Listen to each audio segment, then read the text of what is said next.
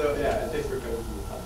So I'll be talking to you about trace reconstruction problems and applications to DNA data storage, and this is based on joint work with Sammy Davis, Cyrus Bastian, and the DNA data storage team at Microsoft Research in the University of Washington. So first of all, what is the trace reconstruction problem? So the trace reconstruction problem is a fundamental problem where you want to recover a sequence from noisy copies. Okay, so more precisely, here's the setting. So you have some original sequence X that you care about. So it's some sequence from a finite alphabet of length n. So you can have a, it could be a binary sequence, or if you're talking about DNA, it's a query sequence with the alphabet being ACGC. And then you get noisy copies. These are Y1 through Ym, and these are IID across copies. And they're noisy copies. And the noise consists of various things. So you can substitute symbols, or you can insert symbols somewhere along. And you can also delete symbols. Okay? And so that's the basic, these are the three different types of errors that you might see. And so so you have these with different probabilities, and they are IID along the sequence. So in every position, you either have an insertion or a substitution or a deletion or no error with various probabilities. Okay. And then the goal is to reconstruct from these traces the original sequence X exactly. And so you want to minimize the probability of errors. So given the number of traces, you want to minimize the probability of error, or alternatively, you can think of this as what is the number of traces you need, or noisy copies you need, in order to reconstruct with probability close to 1. Okay. Any questions about the problem itself? Very much made different issues trying to figure exactly where the right, so that's not known, and that's something I'll bring up later. Yeah. So here in this problem, there's two different versions that are both important and interesting. So one is when this X may be arbitrary, so worst case, so your algorithm should be correct no matter what the input string is, or this initial sequence could be random. So that's the average case problem. So then the probability of error is both over the randomness in the initial sequence and in the randomness in the noise. And so here in this problem, the main difficulty comes from the deletions and the insertions, which sort of misalign all the sequences. And so the substitutions aren't the big issue. So often, this problem is considered simply with just deletions to simplify things. So no insertions, no substitutions. So you pass the sequence through the deletion channel, where each bit or each base gets deleted in some probability, and then you get the copies, the traces in this way. Okay. Any questions? Okay, so let me tell you a bit about the history of the problem and the current state of the art. So this problem was in this form initially was introduced in this paper by Batu, Hanna, and McGregor in 2004. And so they came up with an algorithm called the bitwise majority algorithm. I'll present a similar kind of algorithm in a bit. And so this was successful if the deletion. This was focusing on just deletions, and if the deletion probability is something that is little of 1, so if it goes to 0 at an appropriate rate with the length of the sequence, and then it was successful. And they also showed a lower bound saying that you definitely need order n traces in the worst case to recover. So then in 2008, Fullenstein, Mittermacher, Pranay, and Wieder, they gave an algorithm that succeeded with essentially exponential and square root of n traces.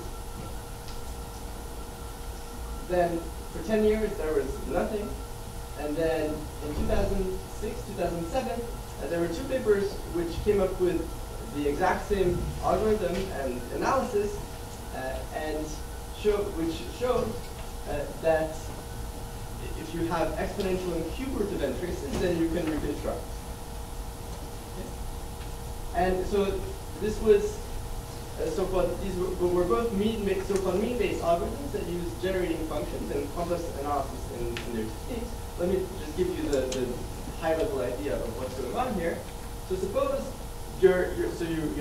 suppose we're talking about binary sequences, and these A tilde J's, those are your bits in your given trace. Okay, so your trace is random. So if you can form this generating function, you can look at its expected value. So these bits of your trace are random. And it turns out that this expected value of this generating function can be written in this following form. Here, Q is the deletion probability, so I'm now talking about only the deletion channel. Q is the deletion probability, P is 1 minus Q. W is just the argument of the generating function, and these AKs are the bits of the initial sequence that you care about. So the point is that this you can approximate from your samples by averaging the generating function over the different traces.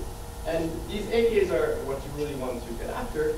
So you can approximate the left-hand side, and so that you'll get approximately the right-hand side, and from that you can read off your sequence. Okay, so that's the basic idea for these algorithms and approaches. And so lately there were a couple of papers that improved the lower bound from n to essentially n to the 3/2. And this is where the state of the art is. So there's n to the 3/2 is the lower bound, and exponential and cube root of n is the upper bound. So there's an exponential gap between these. Okay. So there's also the average case problem, where the input string is random.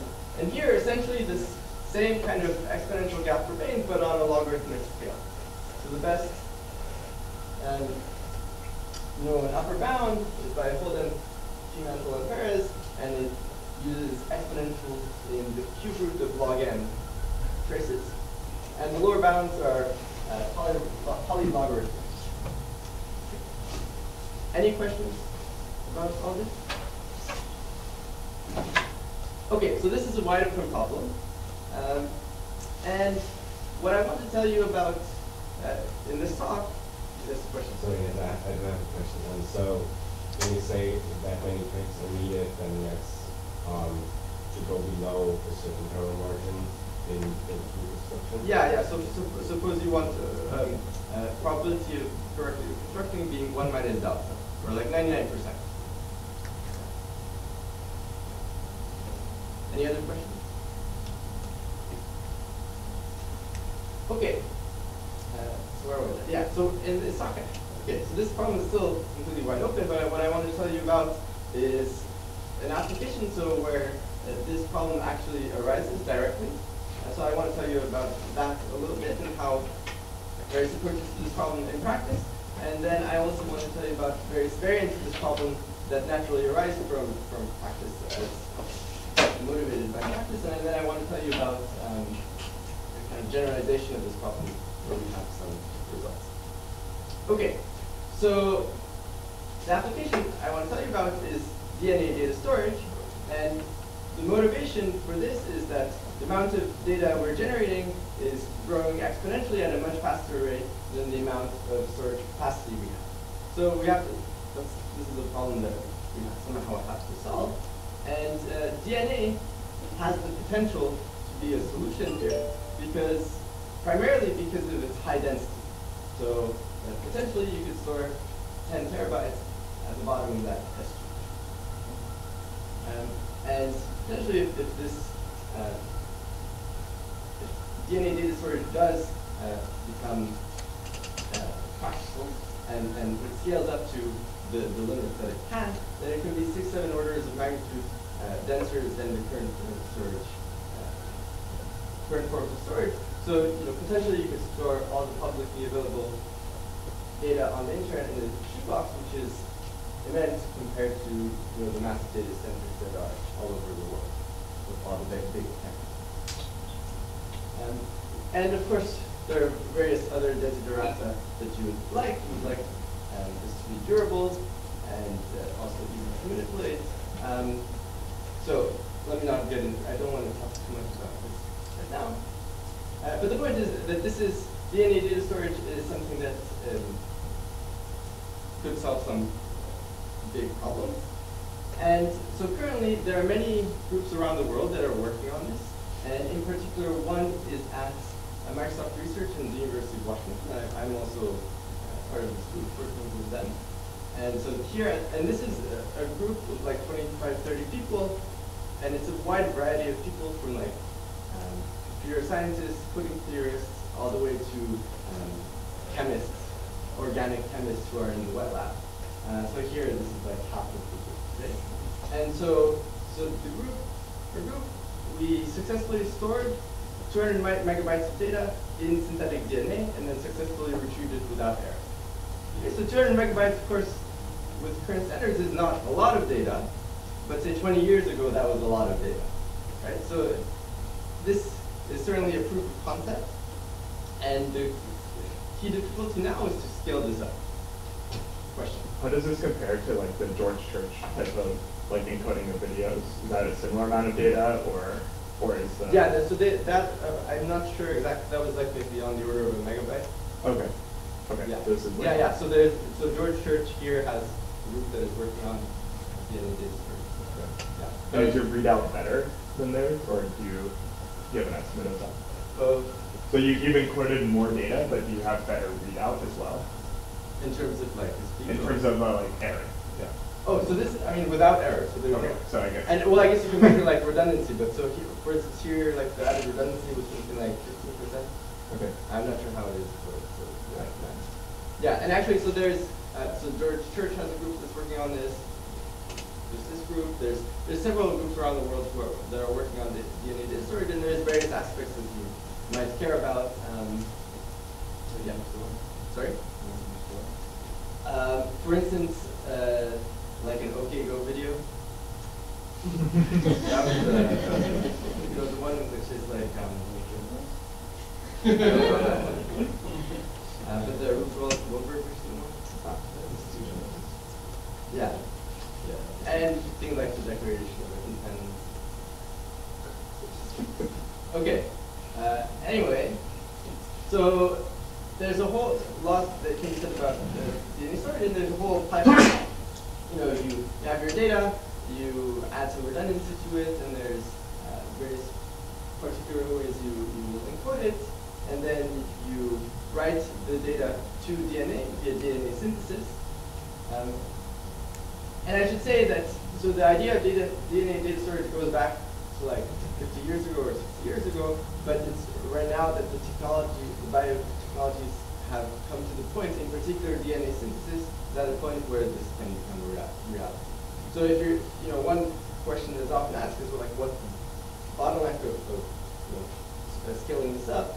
And DNA synthesis is the newest technology, and that's where, that's what is least evolved at the moment. So that's where. Okay, in any case, so once you've stored your data in DNA, you can read it, first do some PCR, and then sequence the data via various technologies, and then you want to decode it. And this is where this trace reconstruction problem appears. So essentially in the decoding process, you have a big pool of DNA sequences that are just unordered or floating in your test tube.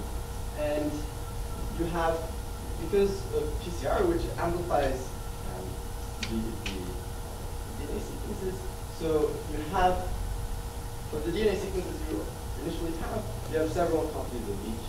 And so, floating around in your pool, and then the first step is to cluster similar reads.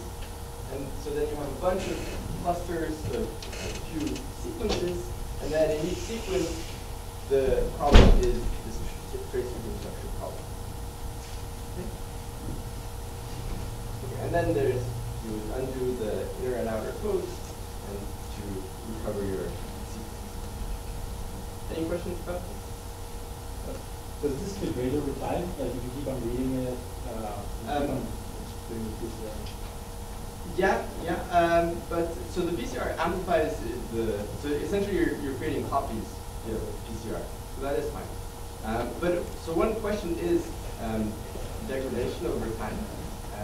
So if you just leave your data in DNA for like a bunch of time, what will happen if you come back 3 years from now or 10 years from now?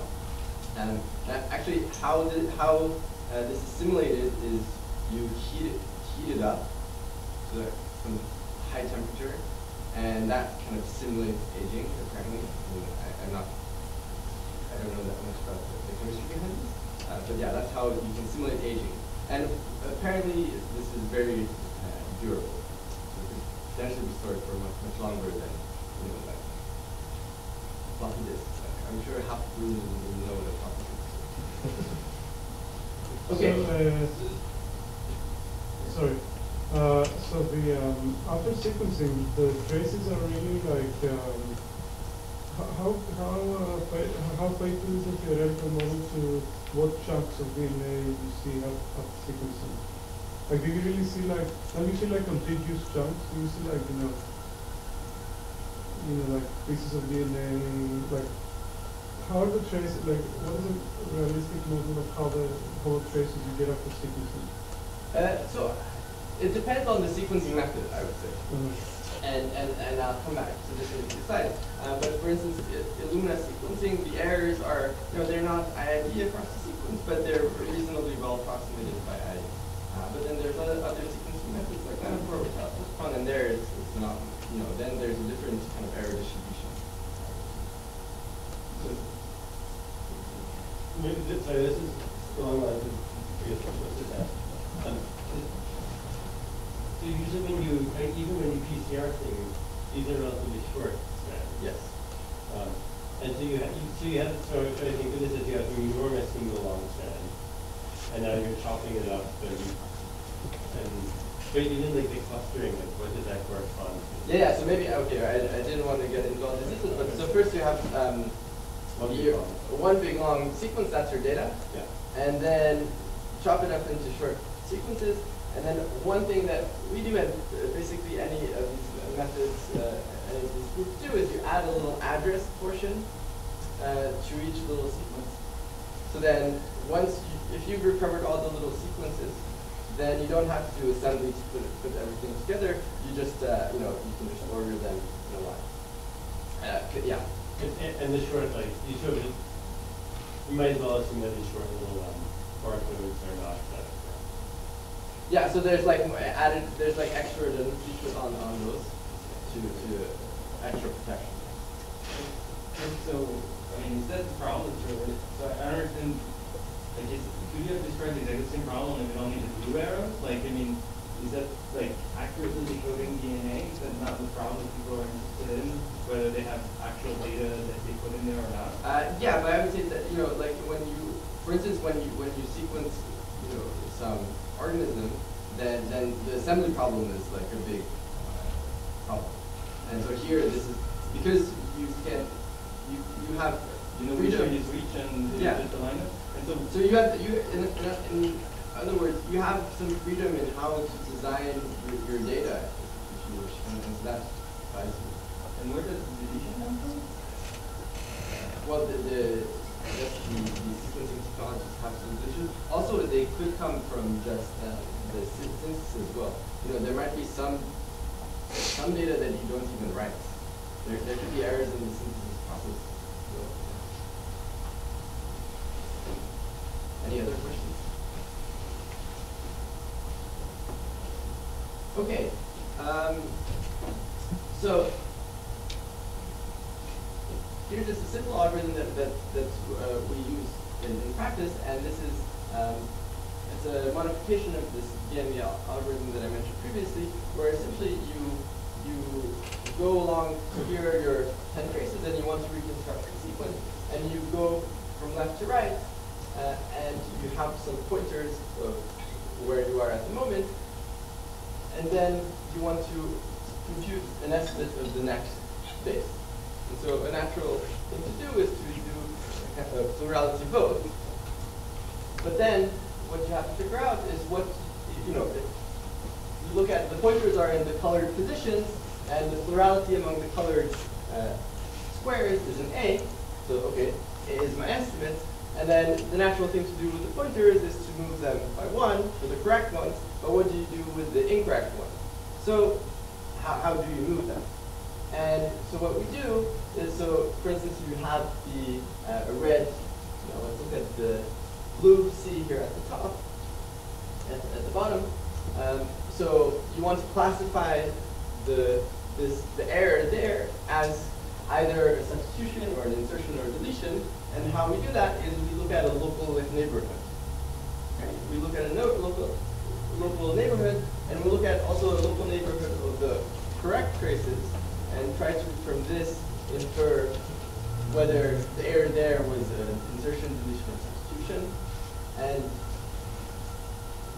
And once we've classified the error in a particular way, then we move the pointer accordingly. So you can figure out if the error was substitution, insertion, or deletion, how much you would move the pointer by, either 0, 1, or 2.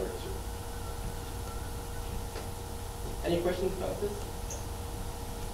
So this turns out to work well in practice, especially when the error rate is relatively low. So here are some simulations, but also in practice for Illumina sequencing, where the error rate is relatively low, about 1 to 2%. Oh, W is this the width of this window of the local neighborhood. Yeah. And so in practice, this works very well, and we can recover from a median coverage of 5 traces, and it depends on this has some variance, but from a very low number of traces, we can recover. But what I'd like to tell you about now is, there are still various challenges that come from the practice, and in particular in this problem of trace reconstruction. So I want to tell you a few variants of the trace reconstruction problem that I think are interesting, that are motivated by viewing this problem through the lens of DNA data storage. Okay. So one is that, so the sequencing method matters in terms of the error distribution. So Illumina sequencing works well, and it has like an error rate of 1 to 2%. So that's only if the sequences are short. And so ideally you would like longer sequences. The density would be higher then in terms of the amount of data that goes to the redundancy. And so there are other methods. So in particular, nanopore sequencing is a method that has become more and more popular. And so with nanopore sequencing, one can sequence very much longer reads. So reads on the order of tens of thousands or 10,000 of base pairs. However, it suffers from a high error rate. It's on the order of 10 to 12%. And moreover, the errors are far from IIDs. The errors are actually in bursts. So if you have an error, you're much more likely to have subsequent errors. And this somehow, it comes from the physical mechanism of how the sequencing is happening. So you have this, it's called nanopore sequencing because you have a little nanopore and you're pulling your sequence through this nanopore.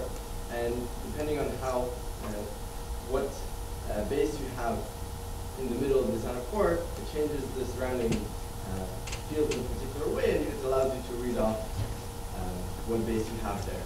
But in order for this to be successful, you need to pull at a constant speed. If you pull too fast, you're going to have a bunch of deletions. If you pull too slow, you're going to have insertions. And so that's why they happen in bursts. So in practice, we developed a new algorithm that's kind of a variant of the previous one to deal with this issue. And so this was critically necessary in the successful decoding of a recent file. And so now we have pretty good algorithms that work also for nanopore sequencing. The coverage is greater, so it's more like on the order of maybe 20, 30 traces that are needed to recover, but it's still works pretty well. So another question is approximate trace reconstruction, which Bertie brought up. So you might want to reconstruct the sequence not precisely, but approximately. So one natural way to frame this question is to reconstruct up to the edit distance epsilon question is, okay, this is definitely, not harder, but is this much easier? Could it be that it's much easier to do this than reconstruction exactly? And the answer is, I don't know. As far as I know, there haven't been any results about this. And so another question is, what about generalizations to other data structures? And in particular, this is motivated by the hope that if you have some additional structure, then that can make trace reconstruction easier. So perhaps you could solve this problem with fewer samples due to the additional structure that you have. And so in particular, I want to tell you about some recent work that is joint work with Simon Davies and Cyrus Racz about essentially generalizing the trace reconstruction problem to trees. And so various results here. And so we had a couple of motivations. One was to better understand, so for the trace reconstruction problem, the kind of techniques that we have are, there are two types of techniques. One are these more combinatorial techniques. So for instance, the algorithm that I told you about, and there are similar kinds of algorithms that are kind of more combinatorial in nature, or there are these complex analytic generating function type of techniques.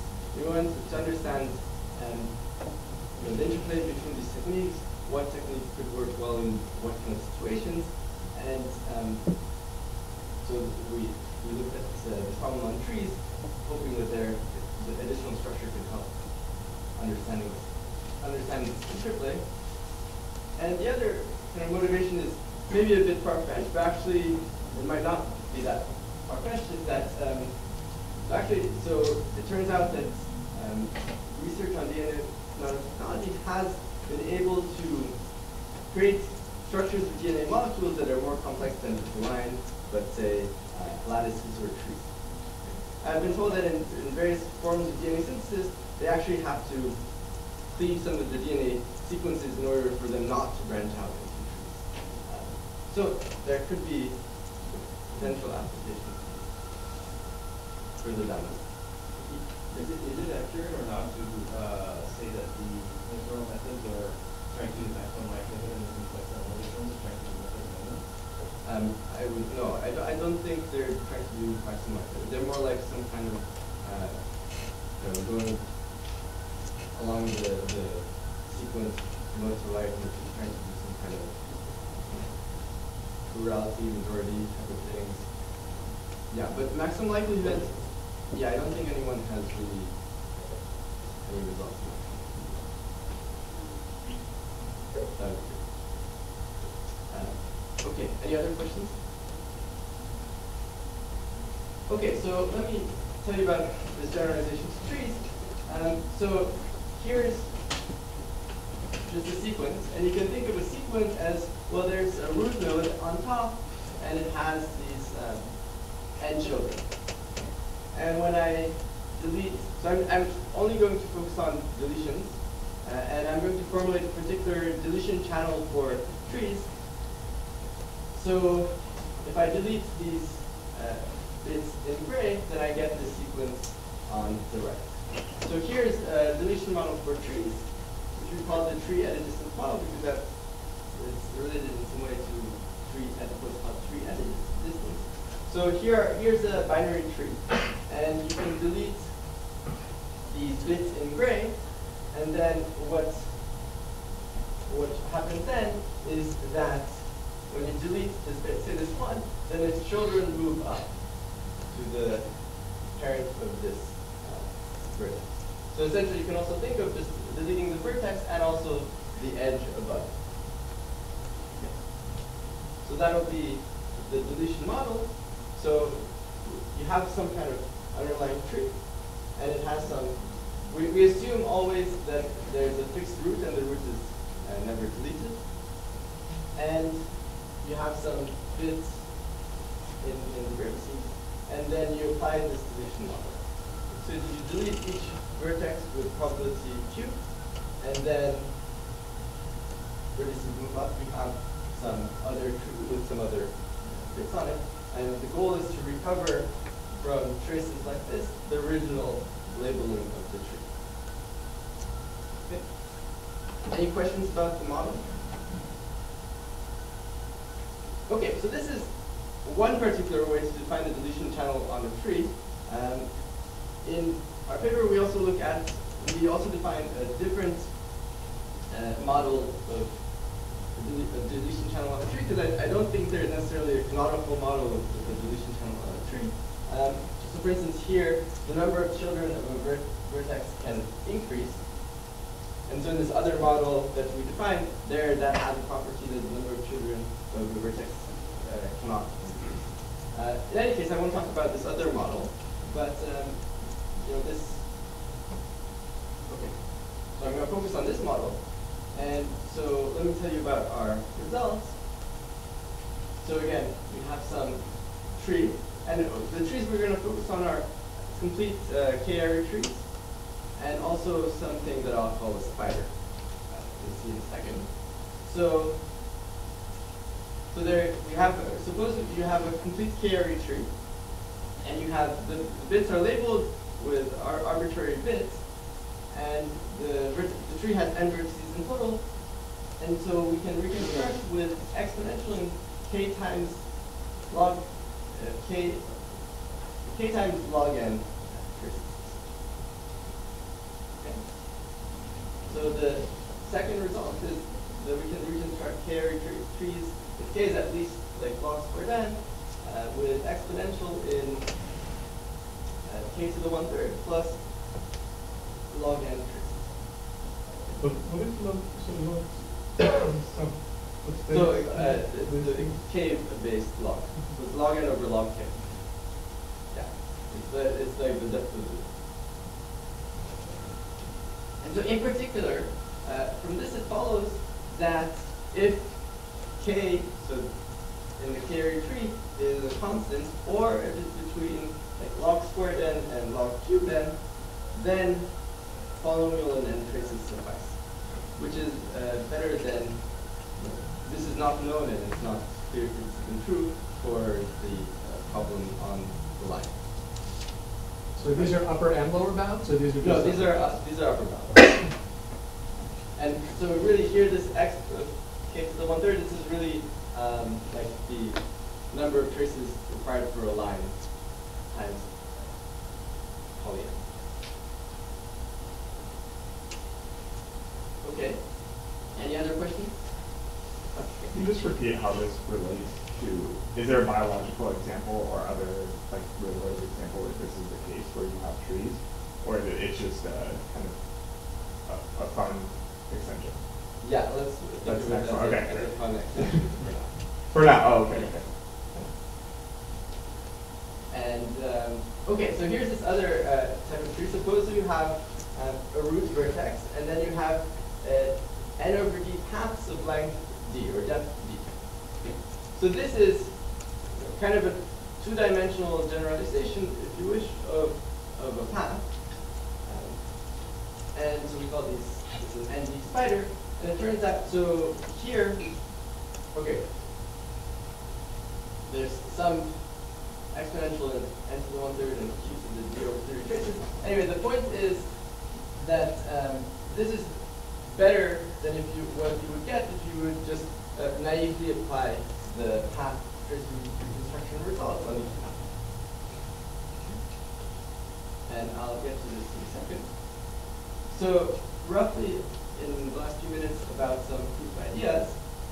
So essentially, at a high level, for the results on k-area trees, we use more kind of discrete combinatorial types of methods.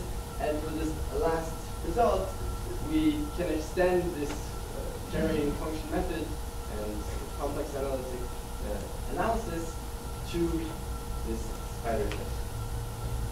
So the k to the 1/3 from complex analytic method? No, this is, I don't know, I just put this in the slide because this is what is known, but here really this should be the number of traces required for the sequence of the path. Okay. Yeah. Here, this is like here we don't have to. This is what comes out of the techniques. But there, that's just so there's a reduction to the. So the idea is to look at.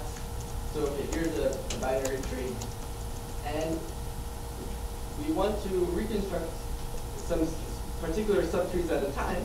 And how we do this is we look at paths down to a leaf, and then all the leaves along that are at the bottom of this path. And if the trace contains not only this path and the leaves at the bottom, but also kind of these neighboring vertices in yellow that certify. So these we call this a caterpillar. And so if the trace contains all this, then the yellow legs of the caterpillar kind of certify that the labels in the subtree are usually correct. I won't go into details about this, but that's so these extra nodes are those that are witnesses to the fact that the trace is in the correct position. And such a caterpillar survives with so the number of nodes in this caterpillar is roughly k times the depth.